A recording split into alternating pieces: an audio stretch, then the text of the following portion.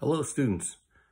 What I'm going to work on right now is kind of two-point lighting, if you will, using the available light from the window to shine up and brighten, illuminate this side of my face, while this side of my face is darker because there is not a window over there.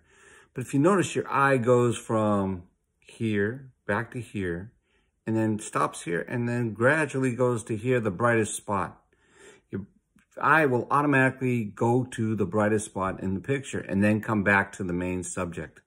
So as you're lighting, be aware that you want to make sure your background is not brighter than your subject matter as it is in this case. Thanks for watching. Try it at home.